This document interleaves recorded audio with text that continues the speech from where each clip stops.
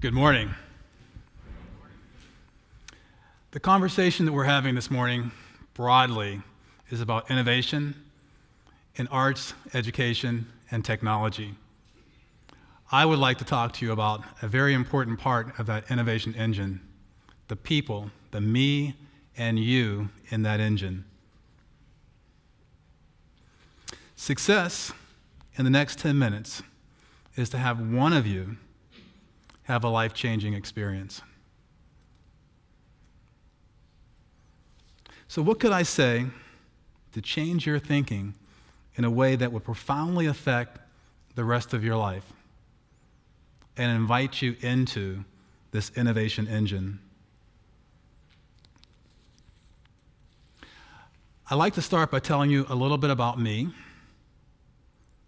and my journey, and then we'll see whether or not the learnings that I've had have relevance for you, and that my observations perhaps will provoke you in a way that you have not been provoked before, and you will join me on this journey.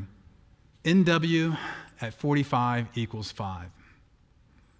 Yes, I am an engineer. This equation meant a lot to me for many, many years. I grew up in a very modest part of Pittsburgh, the Lincoln-Larmer area. Some people might say it's a very modest part of Pittsburgh. I had the good fortune of having great parents, a very strong home environment, decent work ethic, and some things went my way. And by the time I had reached my mid-30s, I was in a very comfortable position. I had lofty goals for my next 30 years. NW at 45 equals 5 was my shorthand way of collectively expressing the goals I had across multiple dimensions in my life. And they included retiring early. And for those of you that have figured it out, the alphanumeric stands for net worth at 45 equals $5 million. Not a lot of money now, but it was a lot of money then. I wrote this alphanumeric everywhere. It was on my calendar. It was on my address book. I doodled it during meetings. I also, in my early 30s, was into hiking. And I took this set of goals with me down into the base of the Grand Canyon. This hiking trip was not for the faint of heart. I'd done some moderate hiking trips, but on this trip, I went down with experienced hikers, and we did what was referred to as extreme hiking. It included hiking the Narrows, a 3-foot wide trail that is better described as a ledge. If you could imagine being on a ledge that is 3 foot wide, too narrow for you to walk straight ahead, that you have to navigate by stepping sideways, with a sheer rock wall in front of you that extends up 15 or 20 stories. And on the other side of that 3 feet, a cliff that drops into a chasm so far down that all you see is darkness, but you can hear the roar of a raging underground river. I had a lot of thoughts while I was on this trail, including, I chose to be here. I didn't have to do this. Another thought was the possibility that I might not make it out of the canyon. All these lofty goals would still be sitting out there yet to be done. I returned to my cushy corporate job and wrestled with this idea that I was waiting for my future. But I had a new sense of urgency. What if it had ended in the canyon on that day? All those unfulfilled goals haunted me for a little while in my Dilbert-like setting. And one day, I accepted the fact that the path that I was on was not going to take me to where I wanted to go. And I quit. You should talk to my wife about this. Leaving a $10 billion corporation and joining a zero-revenue company, a startup company. The experience in this startup company were life-changing for me. It's the point in my life when things really got interesting. The startup company had a great first year, and then it crashed and burned in the second. Not only did my startup company drop down like a rock, but the overall job market crashed, the housing market crashed, and the stock market also responded in kind. It took me several years to climb out of the hole that I created for myself with my wife, 2 children, and the dog that I promised my daughter she would get when she was 10. We moved from a very comfortable house in Buckhead to a 2-bedroom apartment. My goals, including the prospect of net worth at 45 equals 5, retiring early, now felt everything but attainable. And then one day I was looking at my retirement list and it struck me. There were a lot of things on that list that did not require waiting until I retired.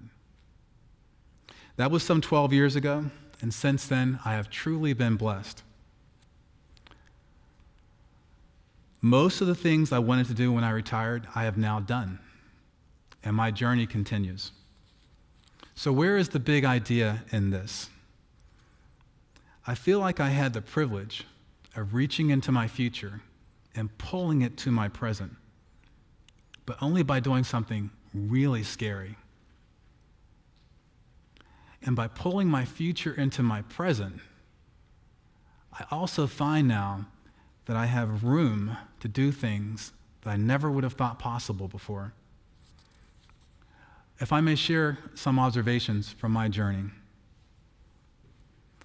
Getting the big things right, I came to appreciate that of the hundreds of decisions that I make every week, only a handful will really make a difference. Little economics. I also came to understand that if I wanted to be a difference maker in my life or in the life of others, I had to know the difference between when I was just clipping coupons or really working on something that was going to drive significant value. Embracing risk and embracing security. A piece of hiking advice that I've always held near and dear, I try and use this in lots of dimensions of my life, is that you should never find yourself with both feet in the air at the same time. Take a moment and think about that. The first time I was told that on a trail, I didn't quite get it. If you're going to take risk, you also have to take precautions. The idea of embracing risk and security rolls right into another observation, and this one is one I learned from my kids. I have 2 children who are now out of my house. When I would ask them, do they want cookies or cake? Do you want to go to your grandmother's house or to the movies? They would quite often come back with the answer that some of you as parents have heard. I want both. We as adults have learned not to ask for both. I now keep an eye out for when life throws at me artificial forced choices. And I look for opportunities to say, I want my cake and eat it too. A couple of shots on goal. Most of the things that I've worked on since I left corporate America did not work out. Fortunately, the couple of things that worked out more than made up for all those things that didn't. And an important part of my journey has been creating a portfolio of possibility, positioning myself for multiple shots on goal. This idea of embracing risk and security rolls right into a thought that extends into all of our future. Let's start at the bottom of this slide and work our way back up to the top. What if I could tell you with absolute certainty that you will get to a point in your life when your health trumps everything else? That you will likely run out of time before you run out of money. Would you change anything about the way you're living your life today? I have reached that reality. I know that my health and my time are much more important than my money, and I try and manage my life that way. The time that I have for my family, for my friends, the time that I have for myself. And this last one, moving from the serious to the light, is a fun one for me. Could it be that the 12-month calendar is obsolete? annual reports, annual performance reviews, annual goal setting. I have started thinking about my time in smaller increments, and my goal is to get the dog years. Can you imagine how far behind me you're going to get if I'm successful?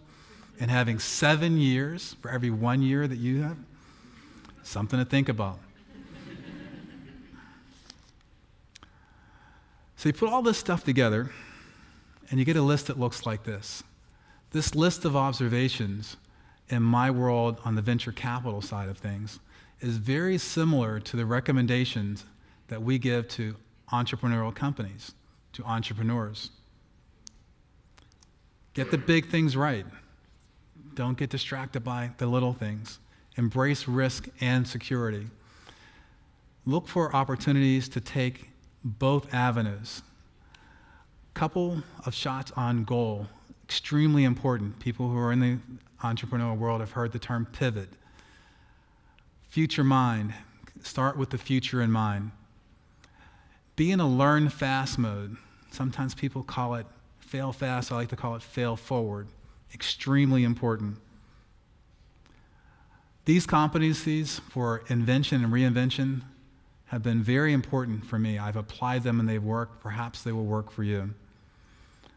2 recommendations, one for over 30, one for under 30. For those of you who are over 35, old folks like me, make a list of the things you would like to do when you retire, and then don't wait. For those of you who are under 35, list the things you'd like to do over the next 5 years, and then explore them passionately.